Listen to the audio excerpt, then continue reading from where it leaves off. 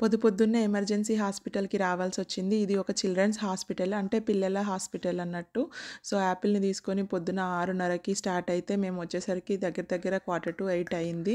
So, ఆ టైంకి reach అయినాము. And hospital ఎలా ఉంది, ఎంత దూరం ఉంది, ఎంత పెద్దగా ఉంది, లోపల ఏం జరుగుతది అవన్నీ కూడా మీరు ఈ వీడియోలో చూడొచ్చు.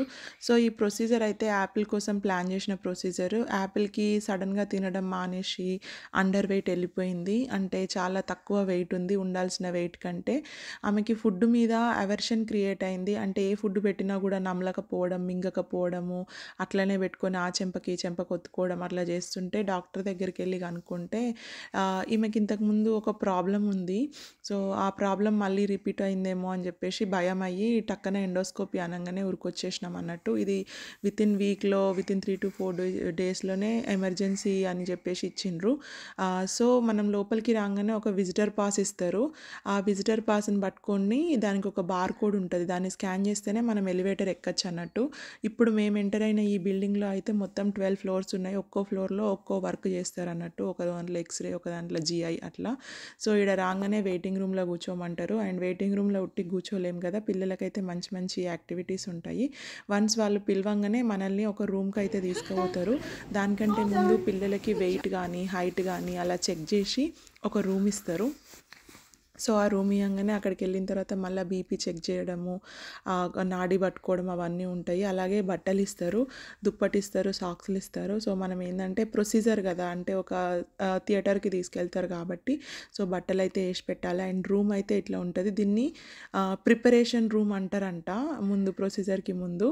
సో, ఇది రూమ్ టూర్ అయితే ఇట్లుంటది. లైక్ అన్నీ ఉంటాయి ఇంక్లూడింగ్ టీవీ, బెడ్, వాళ్ళ ప్రొసీజర్‌కి యూజ్ అయ్యే మిషన్స్ అండ్ మనకి ఇంకా వెనకాల వాళ్ళ సిస్టము, మళ్ళీ వాళ్ళు మంచి మంచి ఇలాంటి బొమ్మలు కానీ స్టిక్కర్లు కానీ ఇస్తారు. పిల్లల్ని ఎంటర్టైన్ చేయడానికి వాళ్ళు హ్యాపీగా ప్రొసీజర్ చేయించుకోవడానికైతే ఇలాంటివన్నీ ఇచ్చి ఎంకరేజ్ చేస్తారు.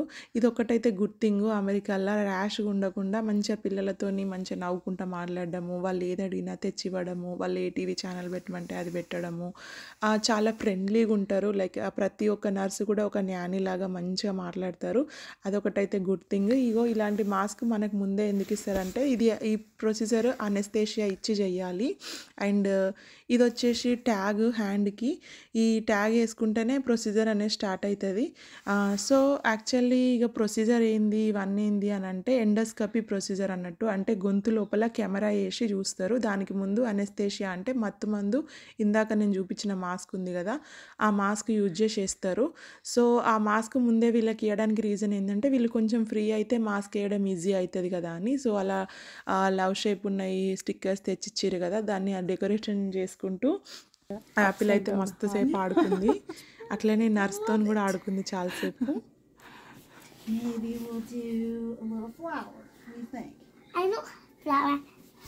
I also know how to do flower. Yeah. So cute. Then everybody's gonna know this is your bed. Wow, look at your flower. Good job. Swallow, and then they get scared to eat, and they get this heightened sensitivity. Food aversion. You know, so exactly. So this could be more feeding aversion instead of actual inflammation causing a problem. So that's why we have to do the scope to find out. Okay? Can I check you out, sweetie? Preparation రూమ్లో ఉండగానే మన దగ్గరికి 3-4 డాక్టర్లు వస్తారు. Consent తీసుకుంటారు, సిగ్నేచర్లు చేయించుకుంటారు. Anaesthesia ఇచ్చే అతను వచ్చిండు, ప్రొసీజర్ చేసే ఆయన వచ్చిండు, ప్రొసీజర్ తర్వాత మెడికేషన్స్ గురించి మాట్లాడడానికి ఇంకో డాక్టర్, అలా 3 డాక్టర్లు ఒక నర్సు వచ్చి ప్రిపరేషన్ రూమ్లో మమ్మల్ని మెంటల్గా ప్రిపేర్ చేసిరు.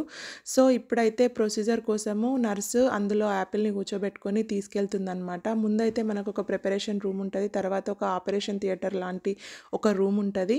నన్ను కూడా తీసుకెళ్తుంది. ఎందుకంటే ఆపిల్ చిన్న బేబీ కాబట్టి అనెస్థేషియా ఇచ్చేటప్పుడు దాని పక్కన ఉంటే కొంచెం కంఫర్టబుల్ ఫీల్ అవుతుంది అని చెప్పేసి నేను కూడా వాళ్ళతో పాటు వెళ్ళినా అనమాట.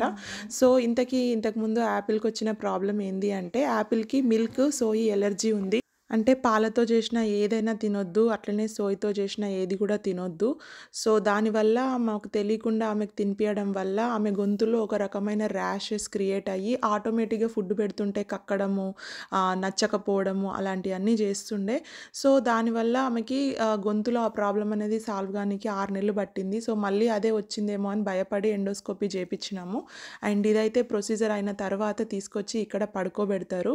ఆళ్ళు కెమెరా ఏసి చెక్ చేసిన తర్వాత మళ్ళీ ఆమె వేకప్ అయ్యేసరికి మళ్ళీ మమ్మీ, డ్యాడీ పక్కకే ఉంటారు. ఇది ఆఫ్టర్ ప్రొసీజర్ రూమ్ అన్నట్టు. సో, ఇట్లా డిఫరెంట్ రూమ్స్ యూజ్ చేసి పిల్లల్ని మనల్ని కంఫర్టబుల్‌గా ఉంచుతారు. అండ్ పిల్లలకి చాలా నచ్చేవి అన్నీ కూడా చుట్టుపక్కల పెడతారు. ఇలాంటి క్రాఫ్ట్స్ కావచ్చు, ఇవన్నీ కూడా రీసైకిల్ చేసిన క్రాఫ్ట్స్. అండ్ ఇక్కడైతే హాస్పిటల్ ఫ్రంట్ వ్యూ ఎళ్ళేటప్పుడు టైం దొరకలేదు. కాబట్టి వచ్చేటప్పుడు తీసినాను. పిల్లలు కూర్చొని ఫోటోస్ దిగడానికి చైర్, ఆడుకోవడానికి బొమ్మలు, పెద్ద పెద్ద పెయింటింగ్స్, ఇలాంటి చిన్న టాయ్స్, ఇంకా వీళ్ళ కోసమని గిఫ్ట్ షాప్ కూడా పెట్టిండ్రు. ఇందులో గిఫ్ట్ షాప్‌లో ఎళ్లి బొమ్మలు కొనుక్కోవచ్చు. అట్లా పిల్లల్ని ఎంటర్‌టైన్ చేయడానికైతే చాలా ఉన్నాయి ఇక్కడ. అంటే ఫన్ అట్లా చూడ్డానికి అట్లా ఉంటది. అండ్ ఇక్కడ మీరు ఫ్రంట్ చూస్తే గనక అది ఎక్స్‌రే డిపార్ట్మెంట్ అనమాట అటు సైడ్ ఎళ్తే. ఇంకా పిల్లల కోసం తినడానికి పాప్సికల్స్ ఇస్తారు, జ్యూస్‌లు ఇస్తారు. చాలా మంచిగుంటది. వాళ్ళు ఏది అడిగితే అది ఇస్తారు. అండ్ ఇది నేను బయట నుంచి తీసిన వ్యూ హాస్పిటల్ ఎలా ఉంటదని. నాకు బయట వచ్చి ఫోటో తీయడానికి కొంచెం కాలేదు. ఎందుకంటే యాపిల్‌ని కంటిన్యూయస్‌గా నేనే హోల్డ్ చేసుకొని ఉన్నా. అండ్ అనెస్థేషియా ఇచ్చిన తర్వాత మొత్తం ఎత్తుకొనే ఉండాల్సొచ్చింది. అందుకని నాకు బయటకెళ్ళి ఫోటో తీయడానికి అంత టైం లేకుండే. సో, బయట నుంచి అయితే ఇట్లా ఉంది. ఈ హాస్పిటల్ ఎంత పెద్దగుందంటే మేము కార్‌లో ఆల్మోస్ట్ 20 స్పీడ్‌తో ఎళ్తున్నా గూడా ఆ హాస్పిటల్ నెవర్ ఎండింగ్ లాగుంది. దగ్గర ఒక 15, 20 నిమిషాలు ఆ హాస్పిటల్ చుట్టే తిరుగుతున్నాం. ఇదంతా గుండ్రంగా తిరుగుతున్నాము రోడ్ పైన. సో, ముందు సైడ్ అంతా గ్లాస్ బిల్డింగ్, వెనక సైడ్ అంతా ఇలాంటి బిల్డింగ్ ఉంది. ఇదంతా ఎనక సైడ్. అందులో 12 ఫ్లోర్‌లున్నాయి. 12 ఫ్లోర్‌లలో ఒక్కొక్క దాంట్లో ఒక్కో డిపార్ట్మెంట్ ఉంది. ఇదంతా పీడియాట్రిక్ హాస్పిటల్ అయితే, ఇలా సైడ్ నుంచి ఎళ్తున్నాం కదా! సో, ఇందులో మళ్ళీ మల్టీ స్పెషాలిటీ హాస్పిటల్స్ ఉన్నాయన్నమాట. కొన్నేమో మెటర్నిటీ హాస్పిటల్స్ లైక్ మనకి డెలివరీ అయినప్పుడు ఎళ్ళడానికి, ఇంకొన్ని చిల్డ్రన్స్ ఎమర్జెన్సీ రూమ్స్ అని డైరెక్ట్ ఎమర్జెన్సీ రూమ్స్ లైక్ ఏమన్నా అయితే సడన్‌గా 911 ఫోన్ చేసి పోతాం కదా! అలాంటి ఎమర్జెన్సీ రూమ్ హాస్పిటల్ అని అట్లా ఒక్కొక్క దానికి ఒక్కొక్కటి ఉంది. ఇప్పుడు మేము వెళ్ళిందైతే ఇది జీఐ స్పెషలిస్ట్ దగ్గరికి పోయినాము. చిల్డ్రన్స్ హాస్పిటల్ లోపల జీఐ స్పెషలిస్ట్ దగ్గరికి పోయినాం అన్నట్టు. తర్వాత హార్ట్ స్పెషలిస్ట్ ఉంది. తర్వాత లివర్ ఉంది, కిడ్నీస్ ఉంది. అసలు ఇక్కడ లేని బిల్డింగ్ లేదు. ఇయన్నీ వాళ్ళయే ఒక 2, 3 స్ట్రీట్లు ఆక్యుపై చేసేసినాయి. ఎన్ని ఎకరాల ల్యాండ్‌లో ఇది కట్టిర్రో గానీ. సో, ఇన్ని బిల్డింగ్స్ అన్నీ వాళ్ళయే. ఇట్లా ఎళ్తుంటూ వస్తే ఇంకా మేము టెస్లా కార్‌లో పోయినాం కాబట్టి 45 మినిట్స్ రైడ్ కాబట్టి మధ్యలో ఆటోమేటిక్ పెట్టిండు సంజయ్ అయితే. సో, మాకు ఇదొక గుడ్ థింగ్ ఏందంటే టెస్లా కార్‌లో వెళ్ళినప్పుడు అది కొంచెం ఆటో పైలట్ ఆన్ చేసుకొని కాసేపు ఒక 10, 15 నిమిషాలు మన టైం అయితే సేవ్ చేస్తది. సో, మొత్తం హ్యాండ్స్ వదిలేసి కారు డ్రైవింగ్ చేసి యాపిల్ కొంచెం అనెస్థేషియా మూడ్ నుంచి బయటకి రావడానికి ఇట్లా ఫన్ అయితే క్రియేట్ చేసినాము. అటో ఇటో మొత్తానికి లేచింది.